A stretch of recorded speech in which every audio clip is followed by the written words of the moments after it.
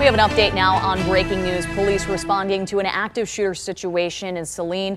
The scene is the Linden Square Assisted Living Center on Woodland Drive East near North Maple Road. Huron Valley Ambulance tells us they do have 2 victims. Our sources tell us that both are in critical condition.